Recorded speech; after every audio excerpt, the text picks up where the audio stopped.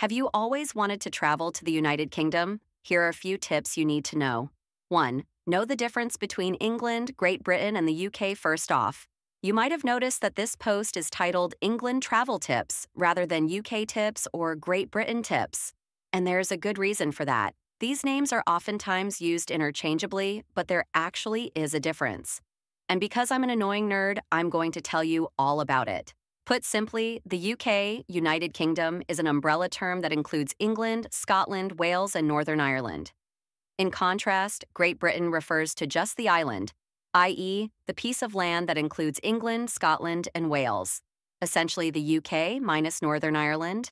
And then, of course, England refers to one of the constituent parts of Great Britain, the part that houses all those famous English places you've no doubt heard of. From south coast towns like Bournemouth, Brighton, and Poole to northern hotspots like Liverpool and Durham Cathedral, as seen in Harry Potter. Why am I rambling about this? Well, culturally, there's many differences between the different parts of the UK, so just be mindful of that and don't do silly things like ask English people if they wear kilts. 2. Beware the variation in accents. For my fellow period drama bingers, I have some bad news. The so-called British accent that we've collectively swooned over for years? Yeah, that doesn't really exist.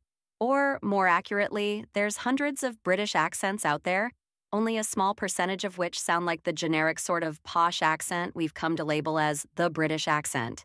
In reality, people across England have wildly different accents and dialects.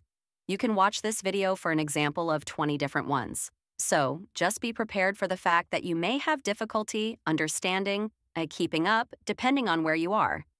And try to avoid complimenting people on their British accent, because that term in itself doesn't really mean anything. 3. Understand there's way more to England than just London.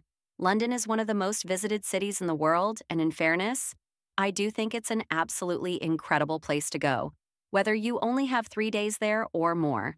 I've already written about all my favorite places in England besides London, but just a few of my favorites include the South Coast, with its soft sandy beaches and dramatic coastline, the gorgeous villages of the Cotswolds, the hilly hikes of the Peak District, the drool-worthy scenery of the Lake District 4, learn where to find budget-friendly stays.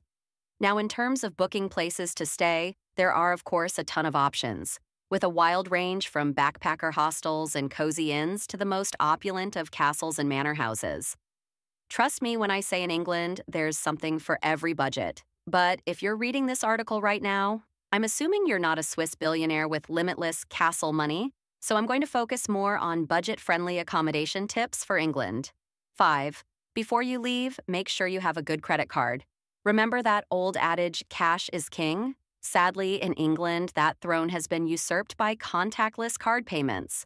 Over the past few years, I've found that there are increasingly places that do not accept cash. So if you don't have a good credit card with minimal fees, get one. I highly recommend Wise for that purpose. They offer a free card that allows you to send and spend money around the world at the real exchange rate, avoiding hidden fees in the process, plus 2 free ATM withdrawals per month overseas. 6. Prepare for some common vocabulary differences. It's no secret that North American English and UK English can differ a lot, not just in terms of accents, but also in the words we use.